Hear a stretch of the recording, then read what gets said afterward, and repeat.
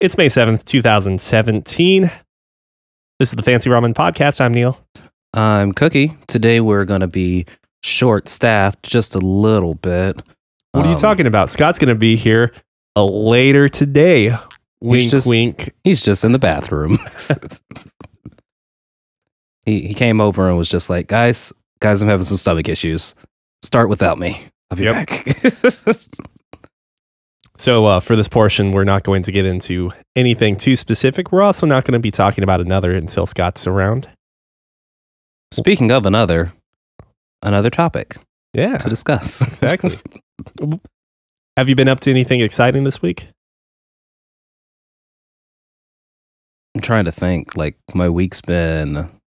I found out that there was a season 2 of a show called Animals on HBO. It's a animated thing.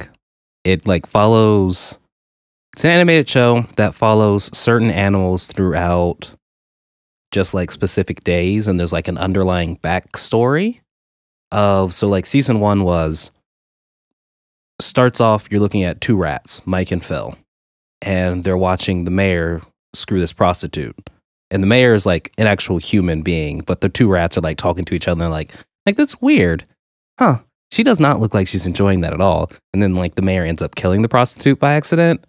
So then it goes on to the story of Mike and Phil as their rats, and kind of just follows different animals throughout the entire series. They're all small rodents, basically. So rats, they do dogs at one point, there's squirrels. Is it just a long-running gag about, or social commentary? Kind of social commentary. So it's these animals are just going through everyday life, doing random things through the pitfalls of, you're an animal, this is what your day is like. Sure. So if you're a sewer rat, this is what you're kind of doing.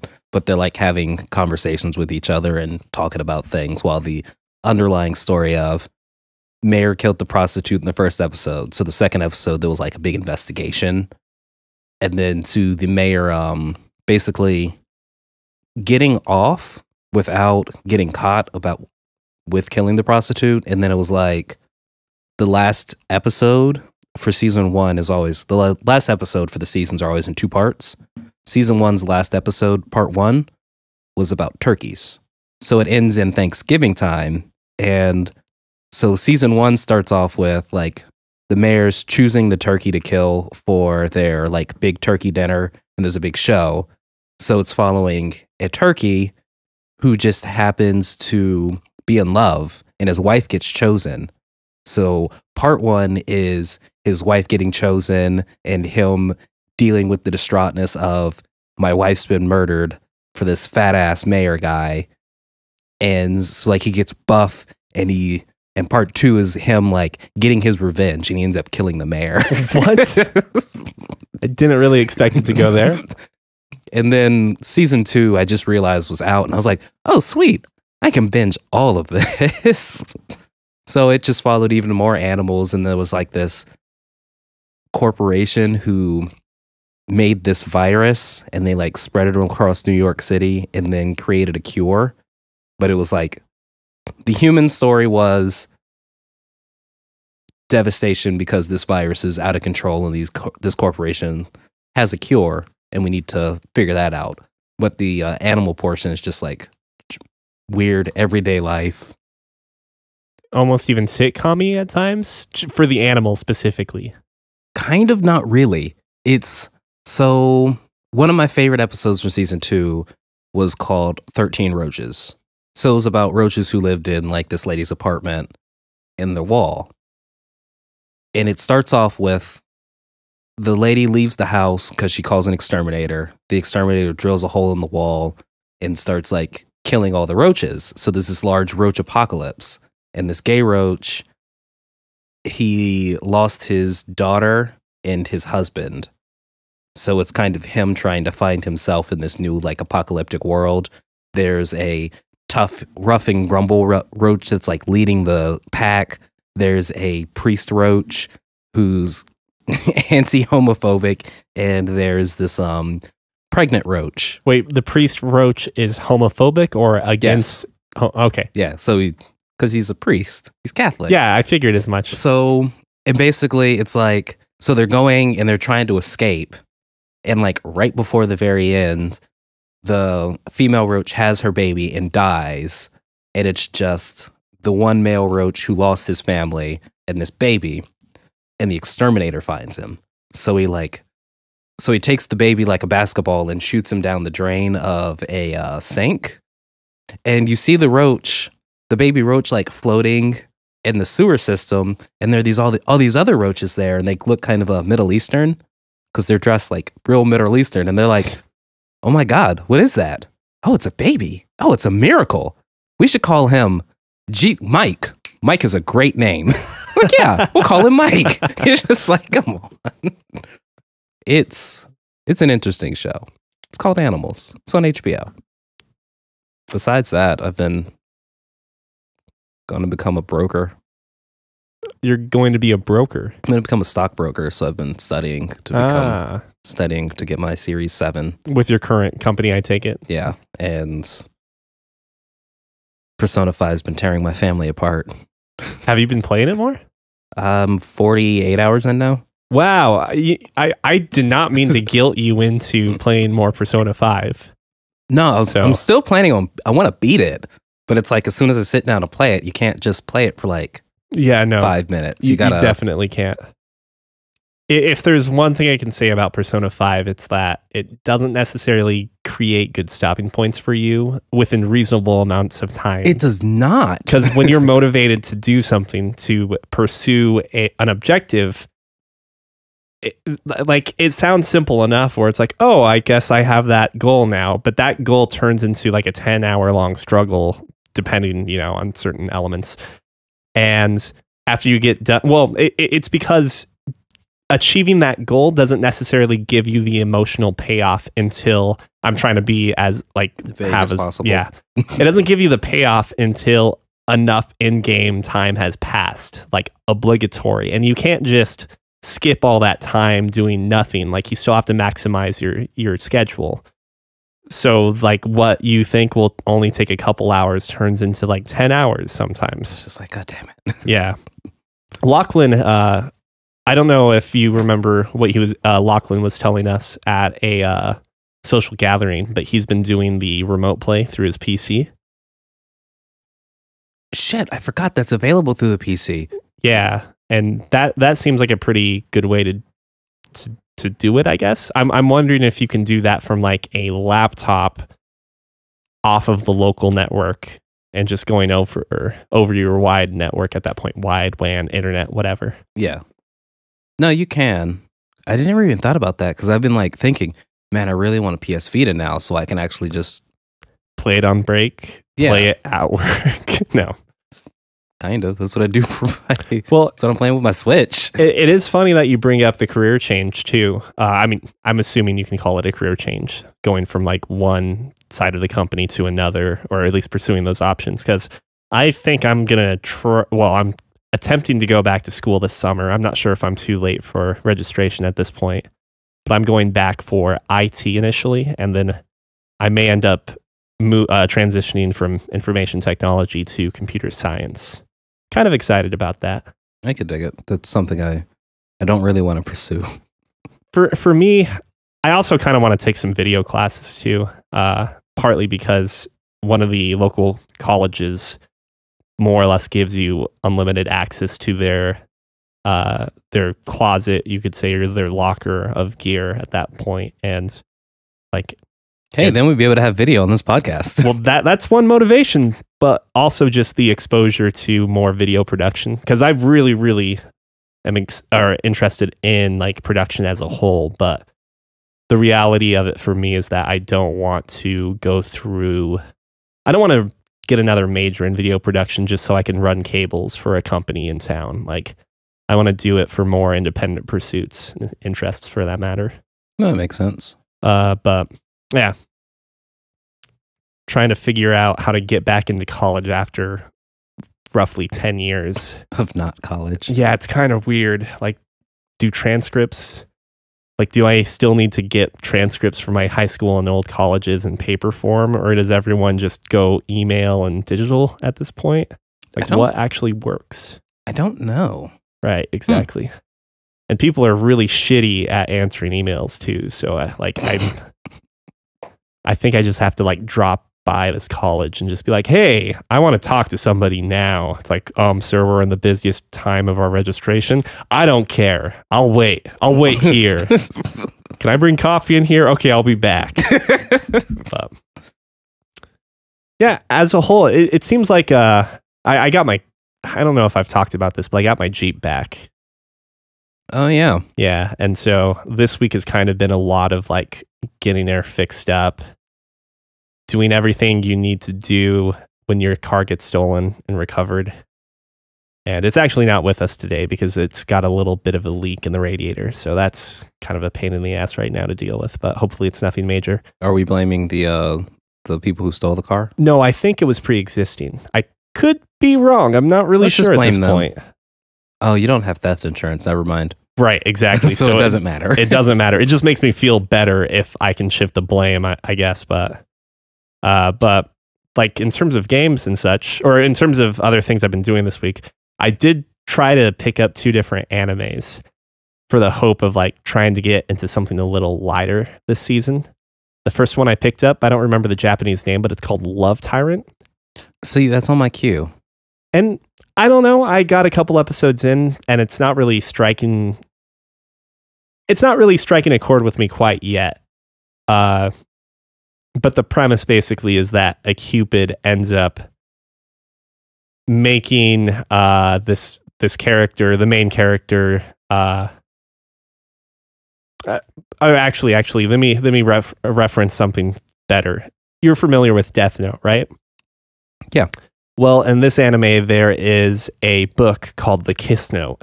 And if you don't kiss this person, or if you don't kiss someone once you've been put into the Kiss Note, within 24 hours, you will die. What? Yeah.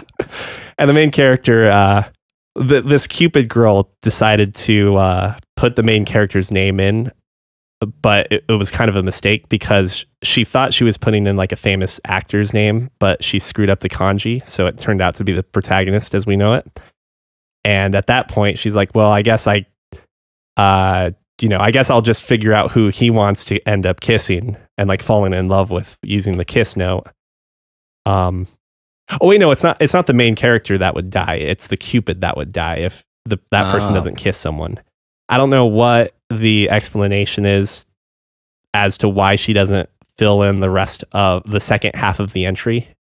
Because she kind of comes over and is basically like, okay, who should the person I attach you to be? And they end up going to his school, and there's like an obvious girl he has a crush on, and that's who they end up writing in the notebook. But before they even do that, they realize that she's yandere and like completely obsessed with the main character. And there's miscommunications and misunderstandings between the main character, the Cupid, and the girl. So the girl starts trying to kill the main character and the Cupid girl. And then somehow by the end of the first episode, all 3 of them are in the notebook together. The Cupid angel, the yandere murderous girl, and the main character. And from there on, so what you're saying here is I should probably just start watching the first episode now. Maybe you might like it a lot. I'm looking for like joy and fun, but maybe not that mindless quite yet. Nope. I like mindless joy and fun. Well, okay. So here's another bizarre one for you. I don't remember the name of this one. I should probably just look it up right now. Yeah, you know what? I'm going to cut this part out. Cutting this part out. I'm singing the song about cutting this part out. Yeah, the magic of editing. Ooh, yeah. And we're back. I might not even have to do any cutting. I'm going to butcher this since I've never tried to pronounce it before. But Seinai Heroine no Sodate Kata. And for those of us who are American, English, please. I have no fucking clue. Where's it on? Oh, actually, it's something like How to Make My Boring Girlfriend or How to Raise a Boring Girlfriend is the name of it. It's on its 2nd season, and that's currently airing right now. The first season was shown back in 2015. Watched a couple episodes of the first season, and the premise, more or less, is that the main character, who is a complete otaku, ends up having a very cliche encounter with a girl. The Tsundere girl with the pigtails, right? Actually, not her, but she is a major character.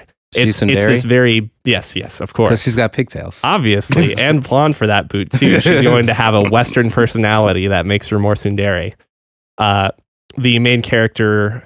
Westerners are Tsundere. Usually, yes. That's so weird. Yes. Like, even in real life. Yeah, exactly. God damn it. I hate white people because of that. I'm just like, so you like her, she likes you. Why are you guys just not going out? And it's really obvious when two people like each other because they're really aggressive in like a playful manner, which is more or less Tsundere as a whole. Pretty much. I'm just like, God, this is so dumb. Yeah, exactly. Which is also maybe why I don't like the Tsundere characters half the time. Like Origairu. Have you seen Origairu? I have not seen Origairu. It's like the My Teenage Life is a Romantic Comedy or Snafu, whatever the fuck. Yeah. Yeah, again, like where the canon girl, at least seemingly, at least what seems to be the canon girl is like Tsundere as fuck. Toradora, another case where the Tsundere girl always gets the win. Like all this is teaching young, impressionable kids, be it in Japan or America, are that you just have to be kind of mean and you're going to end up with the boy. Well, if you want something a little different, you should watch Love Rice. Love Rice. Love Rice. You know, I think I have heard of that. In fact, it's currently airing, right? It's currently airing. They're on episode 5 right now, and I have not watched it, but it's in my Crunchyroll queue because it's got the word rice in it, and I think it's about food. Yeah, I'll check it out. It's about 5 boys, I think. Let me count. 1, 2, 3, 4, 5. Yeah, 5 boys. 5 boys and rice. Is it boy love? I think it might be boy love. Okay. I didn't watch Yuri on Ice. Maybe I need to give it a chance. Oh my God. Not Yuri on Ice good. specifically, but this too. But oh my God. Yuri on Ice was so good. I have no problem with homosexuality. So gay. So good. So gay. Just saying that in particular, I'm not a fan of ice skating. So I kind of feel like Yuri on Ice would not resonate well with me. Wait, why aren't you a fan of ice skating? Because why do you have to attribute something? It's like competitive painting to me. It sounds stupid as fuck. I'd be interested in competitive painting. It's kind of like competitive sweeping. Audio can't translate like the English I'm having right now. It's just competitive sweeping, but without the sweeping is Yuri on Ice. Because you know that one game. Oh God, I forgot what it's called now. Competitive sweeping? It's the Olympic sport. It's a winter Olympic sport. Oh, curling. Curling. Competitive sweeping. But they're not on ice skates. I know, but they're on ice and competitively sweeping. Well, okay, so here's my issue with competitive painting, competitive ice, or competitive figure skating, competitive anything in terms of artistic value. There is not a tangible way to measure someone's success. I understand there is an element to that with ice skating because of the technicality of your... That's what it's all actually all about. That's how they measure everything. I thought they measured it based upon like the artistic theme of the performance too, though. So they'll do if the your attitude, if it doesn't fit the theme of your like thing that you're going, okay, obviously that's not going to work for you. So like if you're being really aggressive, but your performance is supposed to be really gentle. Yeah, the music plays a big part in it. Like your music selection, that already makes me feel really uneasy about it. If it was more like, and I realize too that this is going to sound weird, but I'm fine with professional skating. And at the same time, not fine with professional skating. Oh yeah, I guess I need to be specific. Professional skateboarding and rollerblading, because I guess I'm not super fine. I'm better with that because it's all about the technicality of the tricks. Whereas with like figure skating, it seems like there's a greater importance placed upon the artistic integrity and value of it. But by making it a sport all about numbers and scores, it diminishes that value to me. So I think it just comes from you not understanding enough. So Maybe. you should watch Yuri on Ice. It'll really give you that understanding. Yeah, maybe I should. Oh, it's so good. I didn't know anything about figure skating, really. All I knew about it was I didn't really like skating, as in on ice skating, because screw that noise. Yeah, you can just slice rollerblade. someone's neck in the middle of it. Like, it's fucking dangerous shit. I've seen hockey before. But yeah, so it's just like, Yuri on Ice, man. It teaches you so much about like every little thing that goes on. It's like, I saw this thing on Tumblr where it was just like, back in the day, whenever I saw a figure skater fall, it'd just be like, oh, that's unfortunate. After Yuri on Ice, it's just bawling. It's just like, I can't believe they fell. Oh no. It's the worst that thing. That could have been their dream ending right there. Quite literally. Yeah. Man. I don't want to get depressed over people falling, though. Yuri on Ice. All right, yeah, maybe. Real quickly, to go back to How to Raise a Boring Girlfriend, the main character has this experience with this girl, super cliche, sort of like, oh, you just dropped something and I picked it up for you. And that motivates him to start making a dating simulator instead of, asking the girl out like any reasonable person. So he picks out the Tsundere blonde girl who is by day like a popular art student and by night a pornographic artist. Okay. I don't know the better way to put it, but like a pornographic artist. And this other girl in the class who's like extremely popular and stuff, or like older girl in the class up who happens to be a light novel writer. And so he recruits the two of them to to start this circle, is what they call it, to make this game based upon this girl who he ends up running into again. And kind of to his dismay realizes that she's super boring, even though like he's trying to she's his muse, but when you find out that your muse has like no character at all, that's kind of how the show starts off. Seems okay, but yeah, maybe Yuri on Ice is exactly what I need right now. Damn woodpeckers. Is that a dog? Or? Yeah, I think it's a dasher scratching. Okay, that makes sense. But yeah, as a whole, haven't really been playing a lot of games, except for the fact that we just picked up Mario Kart 8 Deluxe for the Switch today and played a little bit with you before we started this podcast. We played with 2 Switches and... 2 Switches, 4 people. Yeah, played really well. Played fine.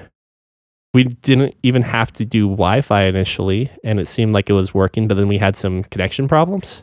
Yeah, and no clue what that was about, though, honestly, because it seems like it shouldn't have been a Wi-Fi thing at all. Right. But I'm wondering, I'm wondering, so does that mean we need, like when we enabled the Wi-Fi, we didn't have that problem again, right? Yeah. Because the only other times we got the error was when you left the room to recreate the room. Yeah. So I wonder, were you guys just in airplane mode? Well, we were in airplane mode even before. If we were, we might not have been. Did you have the NFC enabled when you were in airplane mode? Oh, actually, no. We were not in airplane mode because we had to update the Switch earlier, like a week ago or so, and no one's played it since then. So just collecting dust? Yeah, for the most part. Oh, I actually wanted to ask you. So you've finished your first run through of Persona 5. Mm-hmm. Why have you not started playing Zelda? Because I'm playing another run through of Persona 5. Because the original thing was like, okay, wait. So Tiff's playing Zelda. Yeah. And when Persona 5 comes out, I'm going to get to play that first. Yep. So has she started her first playthrough of Persona? She has, but she's only like an hour in. So. Okay. Which, I mean, I want to reiterate that my second playthrough of Persona 5 is not interrupting her play of Persona 5. How far are you into your second playthrough? I'm maybe 15 hours in. Not interrupting at all. It really hasn't. It's only been like when she's been sleeping or not in the basement or not interested in playing games at that point, like if she's working on something else. So the second playthrough I feel like is way more relaxing because I'm not trying to think 10 days ahead or 2 weeks ahead. Do you have to, for the second playthrough, do you have to still do your confidants again? Yes. It's just your skills. It's just that star skill that is. Yeah, the star skill, which, I mean, minor spoilers, not really spoilers. Actually, there are no spoilers. I maxed out all my skills by the end of the first playthrough. And kind of the biggest motivating factors were that I did not max out all my confidant levels. I was off by 1, which without using a guide, I considered to be, I didn't think it was that impressive of a feat. I think it's more impressive to say that if you're at least conscious of a few strategic decisions while you're going through your daily life, that the game allows you to get that far without having to, guide hunt is impressive of the game's design. And I didn't even realize that. Have you met the fortune teller yet? Yeah, I'm still 50-50 on the 100 grand. Oh yeah, no, I will tell you, you don't get that money back.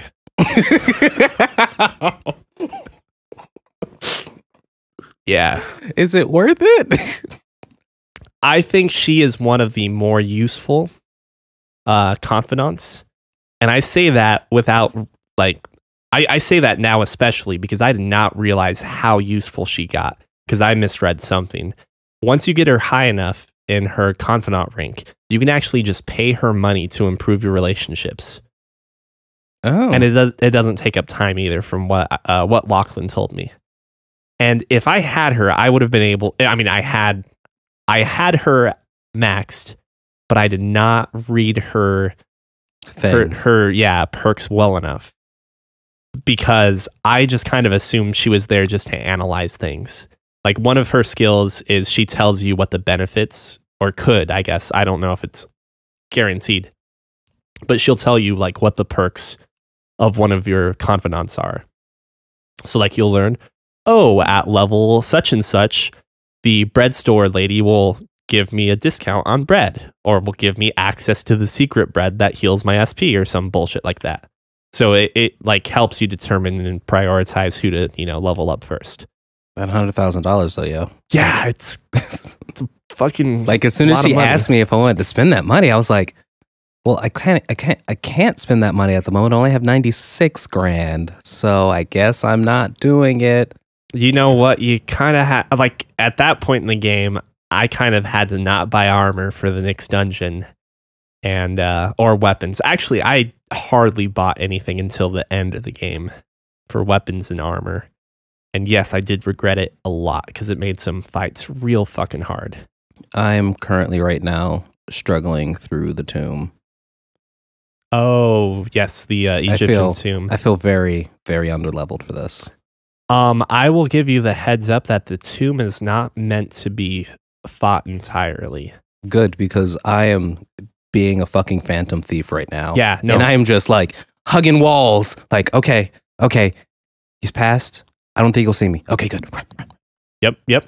You really have to take advantage of the fact that whenever you're in cover, it doesn't matter where they are in relation to you. Oh, yeah. They will not find you.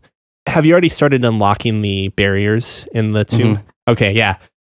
At that point, I maybe fought 3 times afterwards. The battles. There was one stupid dog that just like, I was like, okay, waiting for him to pass. And he'd like sniff, and then turn around to the way I was going. And I was like, fuck me.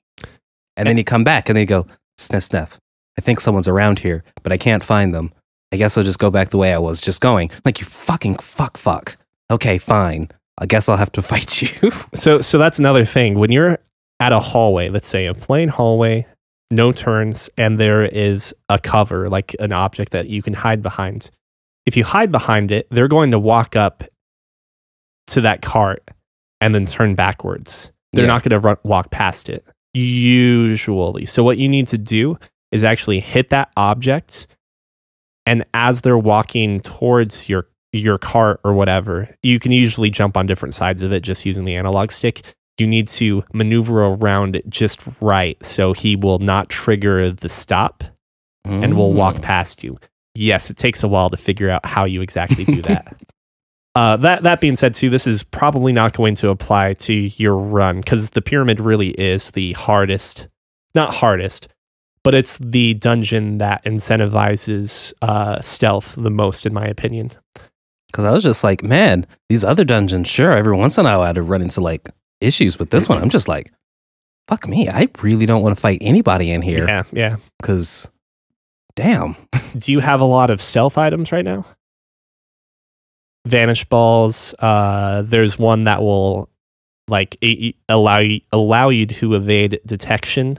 There's also one that will set people sleep. The avoid detection.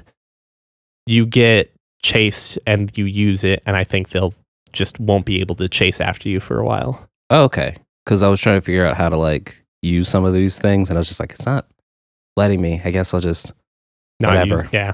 And I was like, okay. And I was like, man, I feel as if I'm getting really close to the next safe room, and Game it's so over. late. And I'm like, and that was my fear because we were all at SP, and it was like, okay,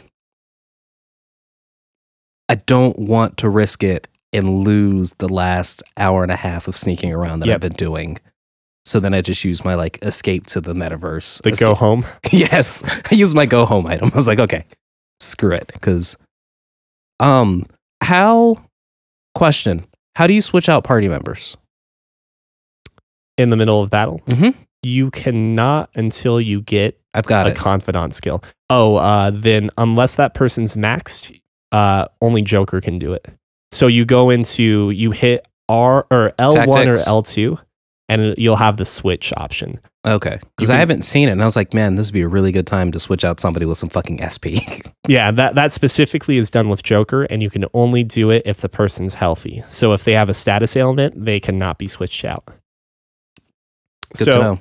It's important to know your turn order at that point, too, because they don't get reset to a different time. They fill in that person.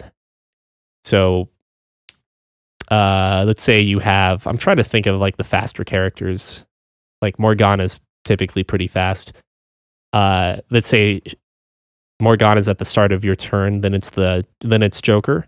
If you switch in Ryuji, who's one of your slower characters, he actually won't go after Joker. He will go when Morgana would go next. Oh, okay. So, which can actually help you out in certain situations where, like, let's say you got a character that has buff, like a buff skill that would normally go first, but you put them into who was last.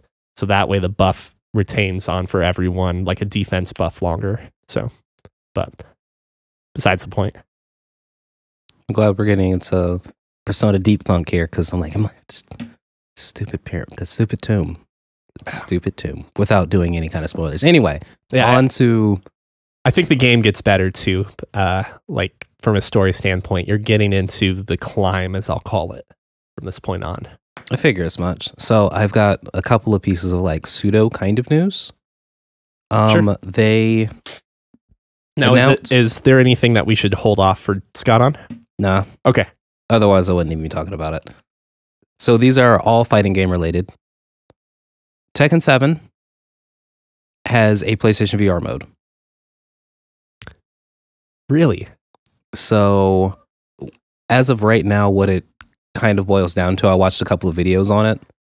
It boils down to kind of like a spectating mode in like the practice area.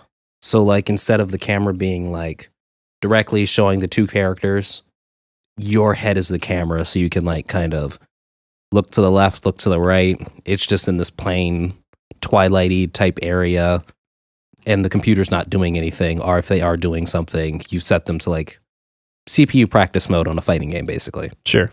So no real rounds, no nothing like that. And I just found it interesting.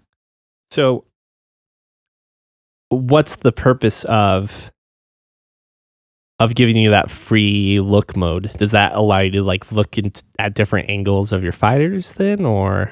It does, but I'm not 100% sure of like how it would be implemented in like a good way. When I first heard VR mode, I was like, I wonder what this is going to be. And then I heard VR mode's kind of like a spectator mode, and I was like, okay, cool. So it's like if you're watching like two fighters online, you're at the Evo World Championships, they're playing Tekken 7, you toss on your PlayStation VR, you've got your own little personal camera and you can kind of see, but it's not that as of right now. Right. They're just saying it's like an early alpha build of the VR mode. Oh, okay. That makes sense. So it's not like this is exactly what it's going to be. They were just like, yeah, we kind of have it. We've got the foundation for it.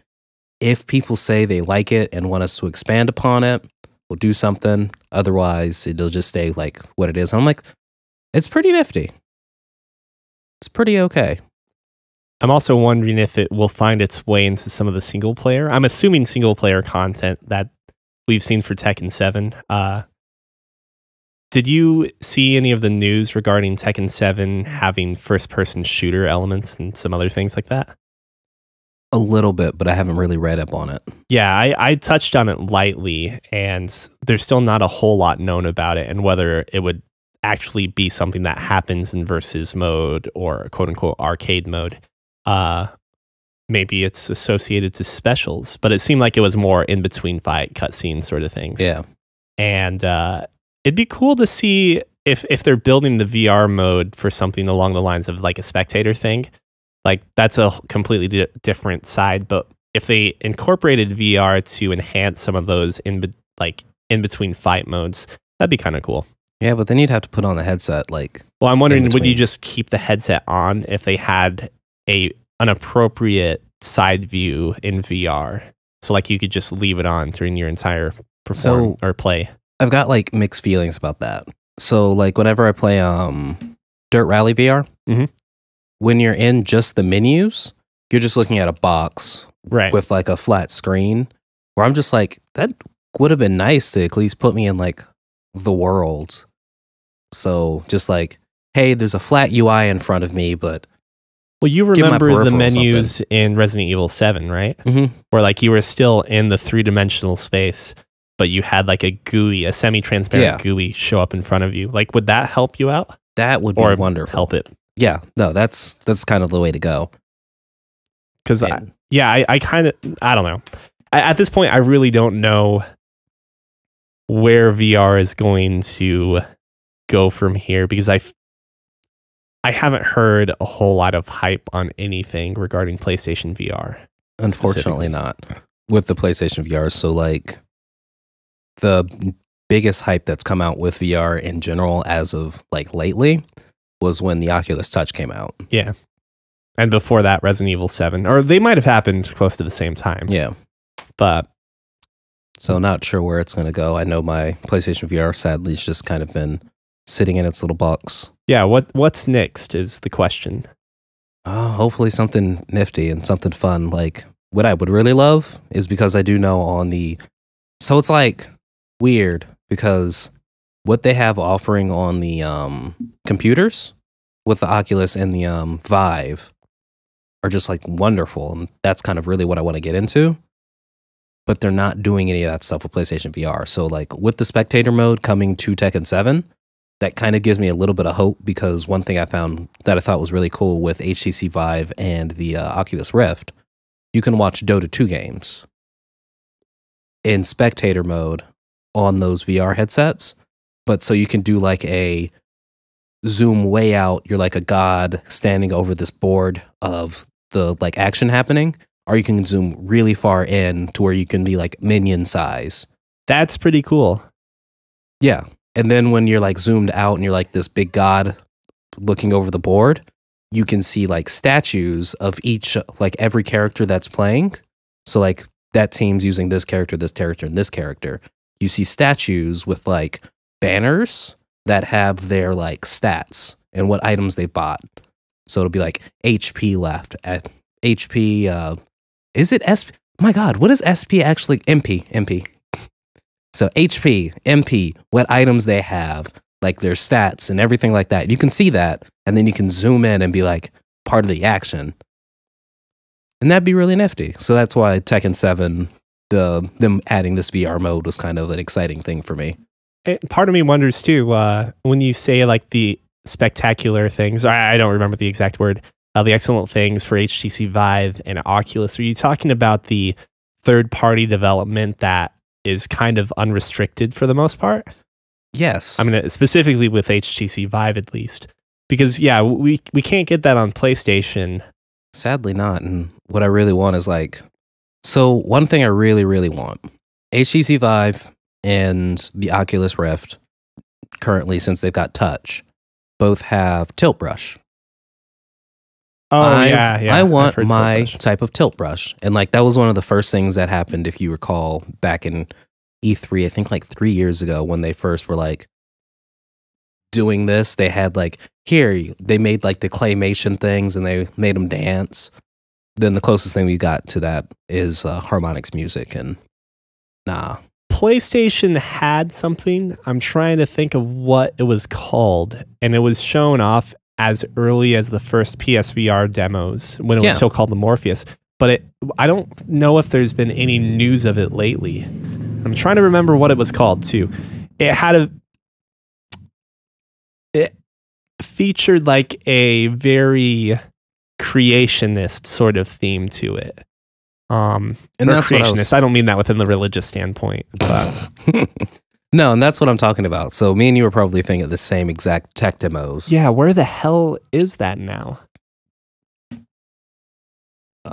Harmonics music. I'll look it up while you're doing that. What other topics did you have? Still on fighting games. Injustice 2. 3 DLC characters have been announced. We've got Red Hood, we have Starfire, and drumroll please, from NetherRealm Studios, Sub-Zero. Hey!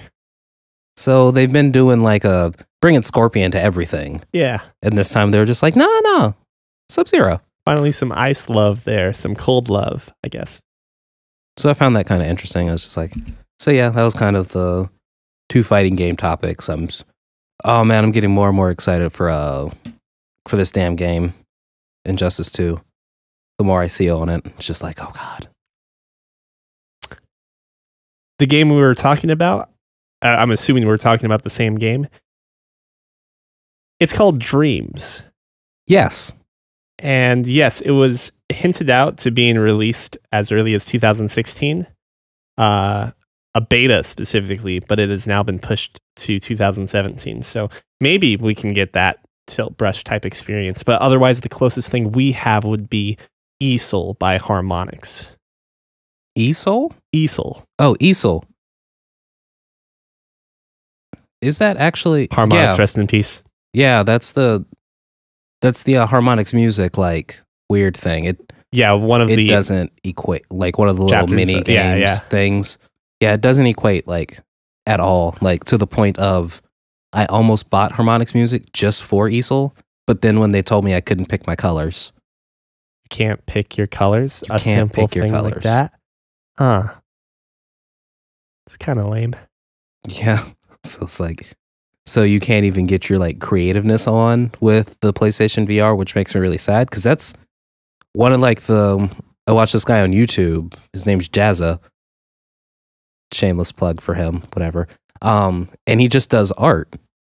So he does like a lot of drawing tutorials and art and stuff. And one of his things is he'll do art in VR. So he'll get on Tilt Brush and he'll make these like epic battles and epic battlegrounds and things like that. So he did one for For Honor where he like sketched out to like a couple of rough scenes, and then he did like a gladiator type person in one of the samurai guys, so a knight and a samurai, and they were fighting each other, and it like looked wonderful. And I'm like, this is the type of thing that I want to see. And we've already got the Move controllers, as shitty as they are, but we've got them. I really hope I think that's what they're working on right now. Is it? No, it's not what they're working on.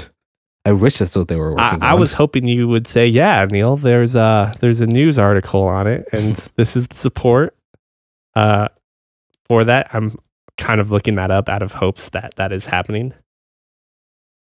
kind of looking it up out of hopes that that's happening too, because we're coming up on the second generation of VR hardware. Are we technically ready for it? No. Is it going to get too real? No. I you say that, but I'm not sure if that's necessarily true from an experience standpoint. I know we're hitting the second generation in terms of the compactness, the design of the headsets, but I don't necessarily know if we're going to have a better VR experience with the second generation of VR hardware. Yeah. Because the HTC Vive now has a wireless version, if I'm not mistaken. Yes. I believe it's the Vive. It's either the Vive or the Touch.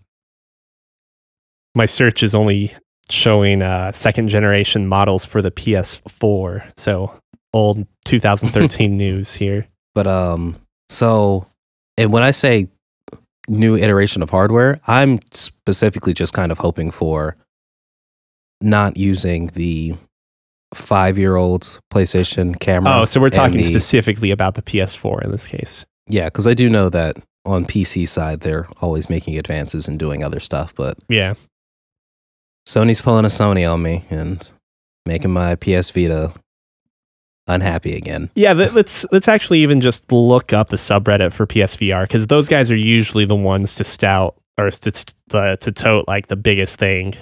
So what is on the news for PSVR? Call of Duty World War II aim controller for PSVR. Oh, yeah. Farpoint's coming out. I'm excited. Redemption's Guild MMORPG for PSVR. Darknet. And potentially Star Wars Battlefront 2 content for the PSVR. Oh god, Truck Simulator on the PSVR would be great. Oh, what?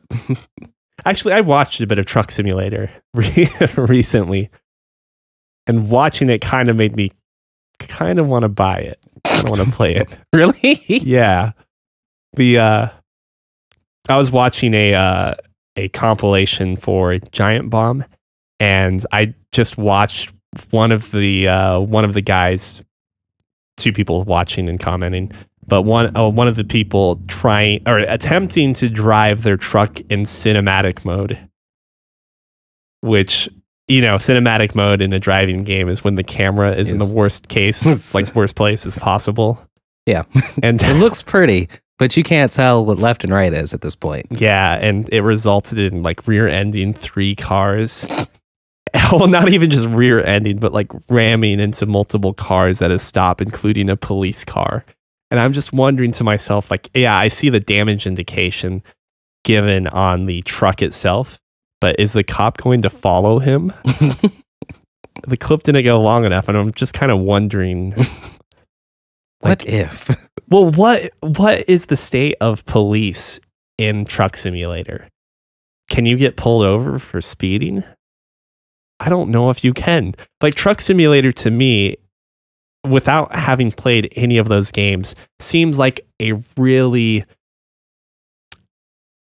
bare-bone game when it comes down to some of the most logical game design decisions, and maybe way too advanced when it comes to others. Like, you can make your own company in Truck Simulator, like, and, you know, buy more trucks and lease them out to other drivers.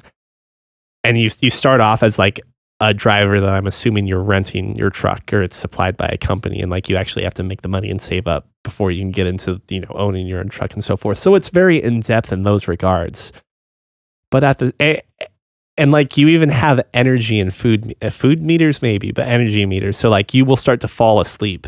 So you can actually black out in the middle of your driving, and then when the vision comes back, your truck is now in a tree. Or not in a tree, but it has hit a tree. But at the same time, I'm watching this clip and I'm seeing this guy just like pile drive through or you know, like ram through multiple cars, and at the end of this 3 or 4 car collision is a police car. And I don't see the police car get back up and start chasing again. They're going on this off ramp, this happens, and he goes directly back onto the on-ramp to go back onto the interstate, because who wants to sit around after an accident, apparently, right? And like the truck didn't seem like it was in bad condition. I just saw the condition of the truck, or the damage, which is a percentage, get really high. And like all of this fascinates me as someone that's interested in game design and interested in games as a whole, as to how do people love playing Truck Simulator when there are so many like imperfections with it. Like, I want to give it a shot and see, maybe I would love Truck Simulator 2. Specifically Truck Simulator 2? Or you want to... TOO in this case. Maybe I would love Truck Simulator as well. Who knows? You want to drive some trucks around? No, we shouldn't. Particularly. It's like the same desire I have to play Farm Simulator. At that point, yeah, I'm not interested enough. Yeah, I haven't bought it, so that says a lot, right? But at the same time, I kind of just want to experience it once. Like, Neil, you haven't lived until you've tried a combine, and I don't know. Maybe they're going to have corn husking simulator one day. Detasseling simulator. Let's just simulate whatever we can, guys. Let's just play some I Am Bread. Yeah. That looks like a pretty good game when you think about it. It's so hard. Is it really? It's not easy. I've got it. Is it kind of along the same lines as Octodad? It's on the same lines of Octodad without any of the happiness. So, like, you've got to keep yourself fresh while still doing a lot of random shit. There's a freshness meter? There's a freshness meter. How do you stay fresh? Not by not getting on the floor. But you can go on countertops. Yes. And tables. Mm-hmm. But you can even get in between, like, you know, on top of the fridge, between like the counter, the cabinet that is on top of the fridge. You can even get there. I'd really like to interview the makers of this game, because does that mean they would eat bread after I smear it on the top of their fridge and hand it to them? Just got to get, just as long as it gets it into the toaster. Oh, so that's legal on every stage. You go into the toaster. I haven't gotten far enough. I quite literally am on the first level still. And it's like, make it into this toaster. And I'm like, okay, cool. And eventually, after making it to the toaster, you've got to get yourself into the toaster at the right angle, so that way you can make yourself toast. Do you also have... That becomes an issue, Neil. How does floppy bread make it into a toaster to make itself toast? I just kind of assume that Bread Simulator would be the same thing that Goat Simulator is, where there's no inherent goal. You're just a piece of bread. Man. Nah. You're a piece of bread ruining this guy's life. Ooh. Our biggest fan just called me. You can take it if you need to. Nah, I hung up on her. That's a shame. We're never going to get emails now. Nope. Unless it's hate mail. How dare you just hang up on your biggest fan? Well, anything else you want to cover? Apparently there was very little audio processing for Baby Groot. I didn't watch it. Did you? I haven't seen it either. I'm planning on it. Still haven't seen the first one. Oh, there's an Inhumans trailer. Inhumans trailer? Yeah. Well, and by Inhumans trailer, it's an Inhumans teaser trailer. And by teaser trailer, they literally just show the thing and say it's on ABC, or CBS, or NBC, or MBSCCADDR. Did we talk about this last week, or am I crazy? We did not talk about Inhumans. We talked about Defenders, I think. Okay. Man, the Marvel fucking TV universe is expanding more and more and more. Trying to keep up with the movie universe. Do you remember when there were movies and TV shows that were not about superheroes?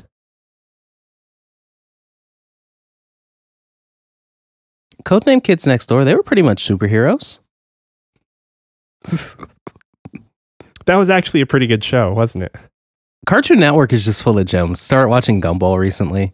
Yeah, Gumball's pretty good. Gumball's awesome. Regular show at times can be overbearing, but that also has it's some good moments. episodes. Yeah. The what is it, like 12 egg omelet episode is not bad. I haven't seen that episode. I'm sorry. It's the badger is allergic to eggs. I think it's the badger that does it, but really wants the hat that says, like, I don't remember. It's just a trucker hat that says something stupid.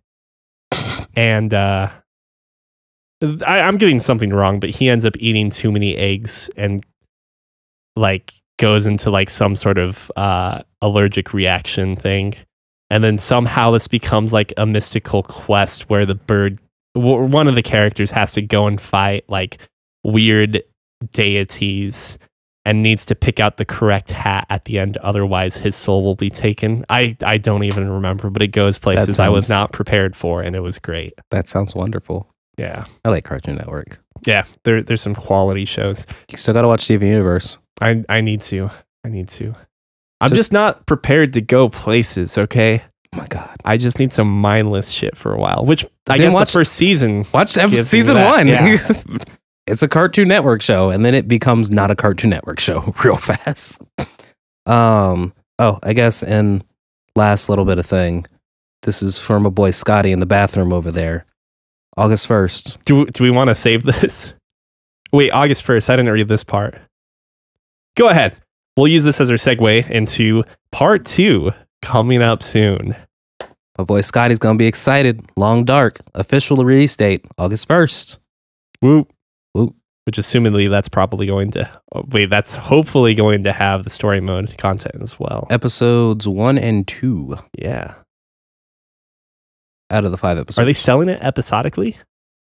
They're selling everything episodically. But that's weird because this is a sandbox game too. So it's like you're telling me that we're going to get Life is Strange 1 through 5, but Life is Strange is also Minecraft. I don't know. Yeah. This was the Fancy Ramen Podcast, episode 14, part 1. We'll see you shortly for part 2 and discussion on The Long Dark and its countdown. Another episodes 9 through 12. And oh boy, I'm excited for that conversation. Bathroom break, guys. Bathroom break. Doop, doop.